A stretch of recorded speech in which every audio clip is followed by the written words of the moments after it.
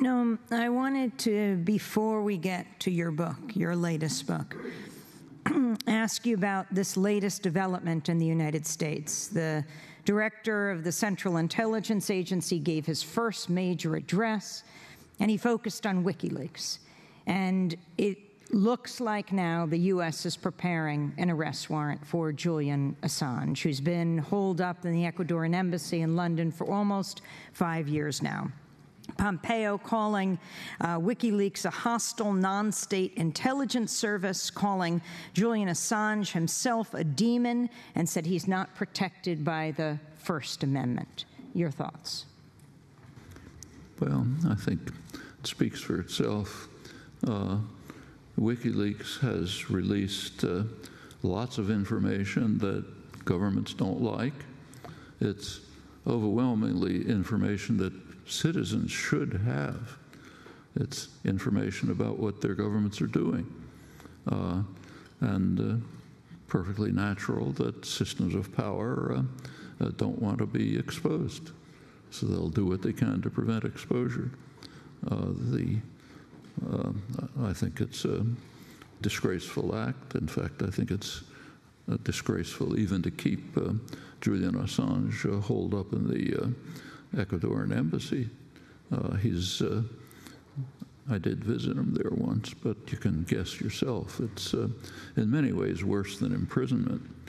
At least if you're in prison, you can see other prisoners, and you can get out and look at the sunshine now and then. He's in a small apartment where you can't go out. You know, you can go to the balcony, but that's about it. A small basically a couple of rooms inside a small apartment. It's not a big embassy. The embassy is like a kind of an apartment in London, surrounded by police and so on. There's been no credible basis for any of this, and to go on to try to raise it to the level of criminal prosecutions, I think is, again, one of these efforts to look tough at home.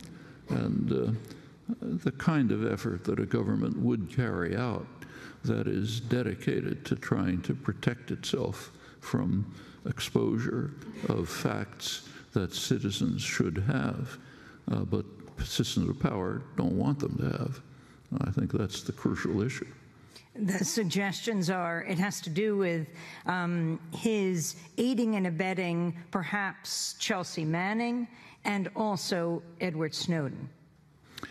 Doing that with Edward Snowden, which he openly admits, while he's trapped in the Ecuadorian embassy. If the charge is true, he should be honored for it. Chelsea Manning and Edward Snowden carried out heroic, courageous acts. They fulfilled the responsibility of somebody who takes citizenship seriously. That is, who believes that the people of a country ought to know something about what their government's up to. Okay? Like if their government is carrying out murderous, brutal attacks in Iraq, people should know about it. Takes us back to Martin Luther King's talk in 1967. If the government is, and corporations too, incidentally, are listening in to your telephone conversations and what you're doing, you know, tapping this discussion and so on, we should know about it. Governments have no right to do things like that, and people should know about it. And if they think it's okay, fine, let them decide, not do it in secret. And I think people wouldn't agree to it. That's why it's kept secret. Why else keep it secret, you know? And these are people who exposed it at great risk to themselves. So those are heroic, courageous acts. If WikiLeaks was abetting them, more power to them. That's what they should be doing. I mean, President Trump endorsed WikiLeaks, right? He said, "I love WikiLeaks" during the campaign. When it was releasing things that he liked. You know, any system of power will do that. You release information that I like, it's great, but I don't want to be exposed. That's MIT Professor Noam Chomsky speaking on Monday at the First Parish Church in Cambridge. To see our full conversation, go to democracynow.org. That does it for our show. I'll be speaking at Middlebury College in Vermont today at noon, then on to Vermont College of Fine Arts in Montpelier at 7. Tomorrow, Thursday at noon, I'll be at Bennington College tomorrow night at the Unitarian Church on Pearl Street in Burlington. Then on Saturday night, after Democracy Now's 5-hour broadcast of the People's Climate March in Washington, D.C., I'll be speaking at the Plymouth Congregational Church. Thanks.